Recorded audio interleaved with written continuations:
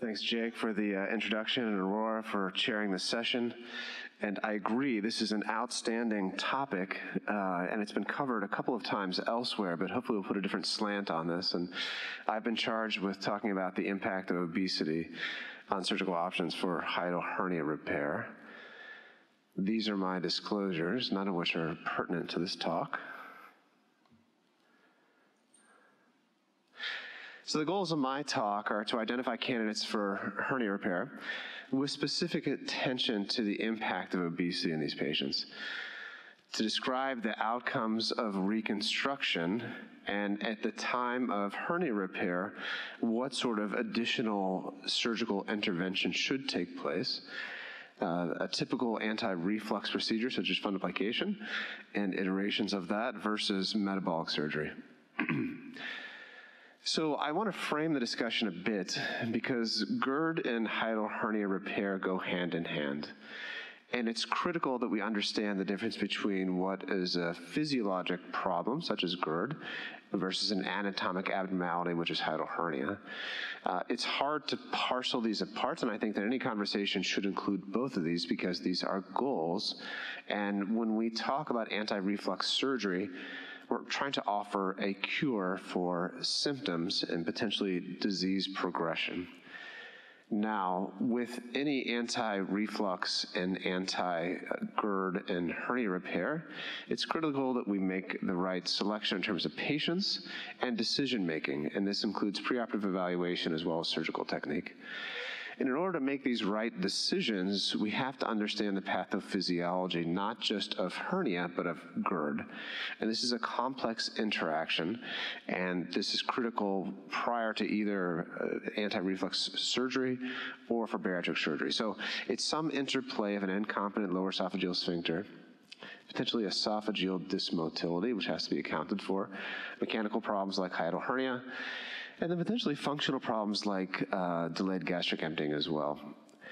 And for patients that come in with typical symptoms, of course, these are the best responders, but they have some amalgam of these sorts of complaints, and these can be addressed by anti-reflux surgery and hiatal hernia repair.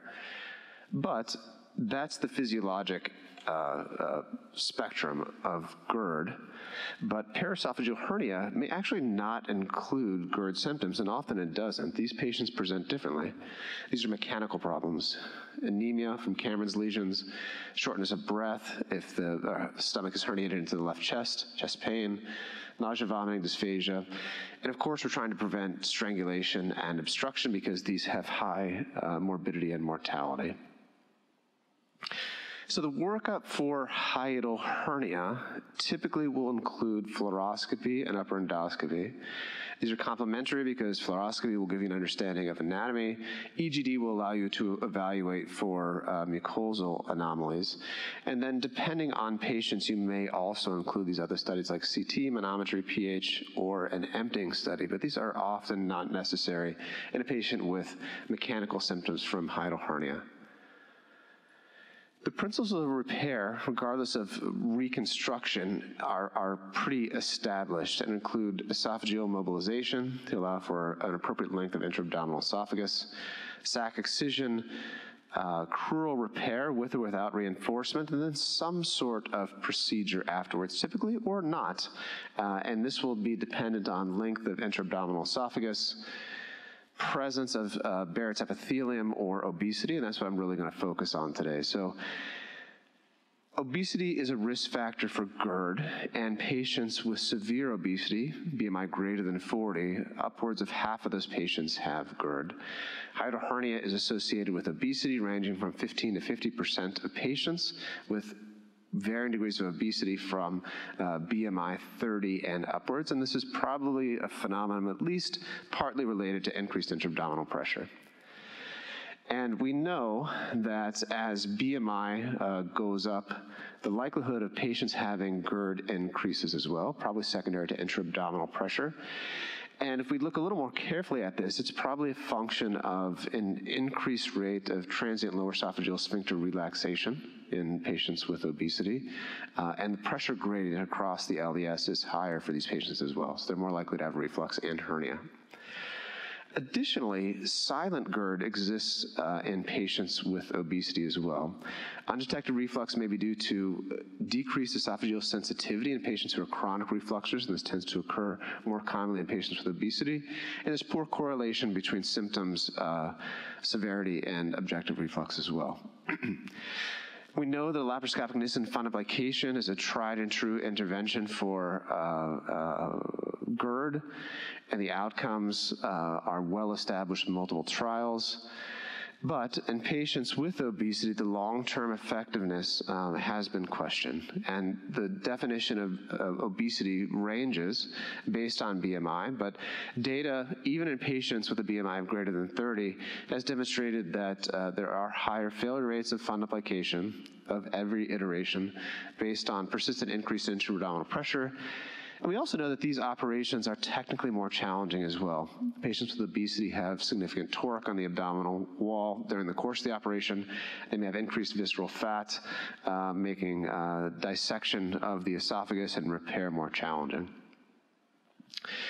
So if we look at anti-reflux procedures, probably the best anti-reflux procedure, not even necessarily for weight loss, is a Roux-en-Y reconstruction. Physiologically, why is this? It's a low-pressure small gastric pouch, so if there's any motility problems, it circumvents this because it empties by gravity. It excludes the parietal cell mass of the fundus and body, which results in decreased acid production, and in a roux limb that's long enough, there will be no bile reflux. And GERD in the setting of Roux-en-Y gastric bypass has high rates of resolution, decreased use of anti-secretory medication, improvement of quality of life, and importantly, decreased objective physiologic acid exposure. So I just want to review some of the data that exists. This is a study looking at the BOLD database, looking at Roux-en-Y gastric bypass as the best resolution of GERD, and this is probably a weight loss dependent effect. This is a study looking at comparative objective outcomes following Nissen versus gastric bypass in patients with obesity and also GERD, with equivalent objective results for Nissen versus bypass, but of course the additional benefit of resolution of comorbidities related to weight as well. And this study looked at anatomic findings and outcomes after anti-reflux procedures in patients with obesity undergoing conversion to Roux-en-Y gastric bypass. So often a Roux-en-Y gastric bypass is a salvage procedure for failed Nissen in patients who have GERD after anti-reflux procedure in severe obesity.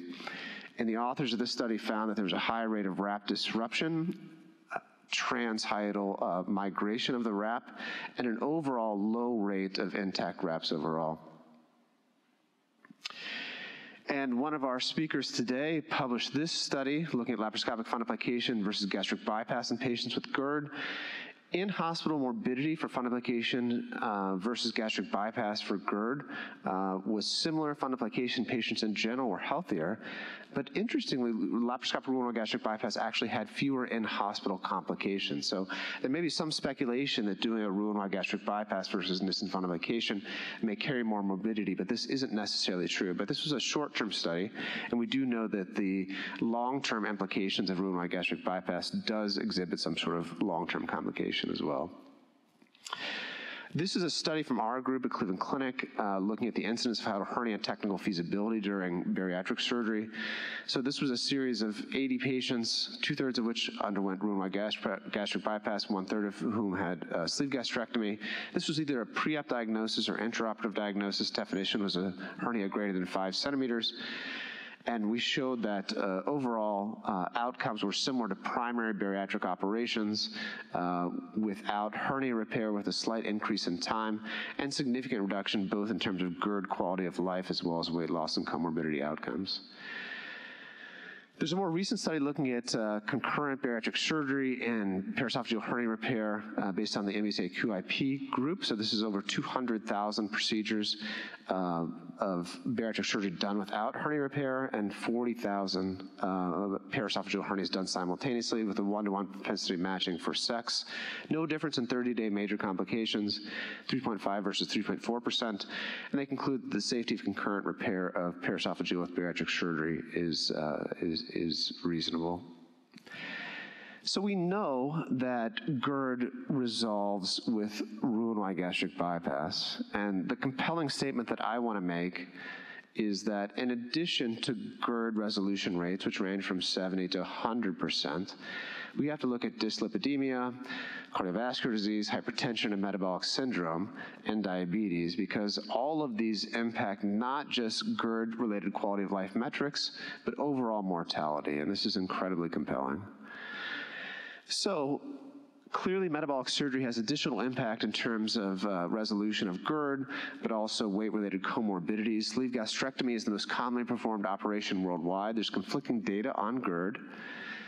A tubularized stomach is likely refluxogenic, and there's a risk of Barrett's. I'm going to touch on this briefly. Roux-en-Y gastric bypass, the physiologic mechanism of a low-pressure, easily emptying pouch that excludes parietal cells is compelling, as well as bile reflux. But there are potential long-term complications of Roux-en-Y gastric bypass as well. So this is a systematic review and meta-analysis of GERD in sleeve versus Roux-en-Y gastric bypass, comparing new onset, worsened, or improved symptoms.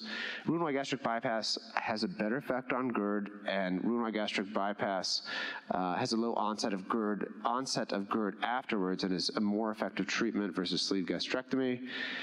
This is the SM-BOSS trial, which many of you have probably seen over the course of this meeting, which is a multi-center randomized controlled trial looking at Roux-en-Y gastric bypass versus sleeve gastrectomy. Weight loss and diabetes resolution were the main outcomes of this, but in the sleeve and gastric bypass cohort, the rates of GERD were similar. But if you look at the remission rates of sleeve gastrectomy versus Roux-en-Y gastric bypass, clearly Roux-en-Y gastric bypass is better. But the problem with this very well-constructed study is that a third of the patients who underwent sleeve either had worsened symptoms or de novo reflux. So this is a problem with sleeve gastrectomy. This is a recent study, retrospective cohort study of a nationwide insurance claims data, 2,000 patients who underwent metabolic surgery and hiatal hernia repair. And they looked at sleeve gastrectomy versus Roux-en-Y gastric bypass and hernia repair concurrent versus sleeve or gastric bypass alone. 3-year follow-up, evaluated at 1 and 3-year intervals. So sleeve gastrectomy and hiatal hernia repair in this large insurance claims data study was more likely to have additional operation and endoscopy, not bariatric conversion or revision, but an additional operation and endoscopic intervention versus Roux-en-Y gastric bypass and hernia repair, which was associated with increased endoscopy, but not an additional abdominal operation and not a conversion. So there is accruing data of sleeve gastrectomy and potential long-term sequelae of reflux. This is a 10-year plus study of small group of patients, 50, but 45% of these patients developed a de novo hiatal hernia. Now, granted, it's just 20 of those patients who underwent EGD, but ultimately a significant portion of these patients underwent conversion to Roux-en-Y gastric bypass. Barrett's metaplasia developed in 15% of these patients, non-dysplastic, and patients with reflux were more likely to have de novo hiatal hernia after sleeve gastrectomy. And this is the JNCO study, which highlights the importance of doing upper endoscopy after sleeve gastrectomy, 110 patients after sleeve, mean 58-month follow-up. PPI use increased from pre-op 57 versus 19%, and all these patients underwent routine upper endoscopy with a high rate of bile reflux. Admittedly, their definition of upward migration of Z-line is a little confusing, but I think this is a proxy for hernia. The critical and most important part of this study is that 17% of these patients developed de novo non-dysplastic Barrett's. Barrett's regression has been shown in case reports in small single-center studies to potentially regress after Roux-en-Y gastric bypass, and this is probably a combined effect of both acid and bile diversion. So in conclusion, patients with obesity and hiatal hernia, in patients with obesity, hiatal hernia and GERD are exceedingly common. Hiatal hernia repair and fundoplication may have inferior results compared to metabolic surgery, but this has to be taken in the context of not just physiologic acid reflux, but anatomic correction, decreased intra-abdominal pressure, and resolution of weight-related comorbid disease. Laparoscopic Roux-en-Y gastric bypass creates a low-pressure system that minimizes acid production because those parietal cells are separated, and there's very little bile reflux as long as that roux limb is long enough. And I think most important and most compelling is this addresses not only GERD, but metabolic diseases associated with obesity and long-term morbidity and mortality. Thank you very much for your attention, and it's a pleasure to be here today.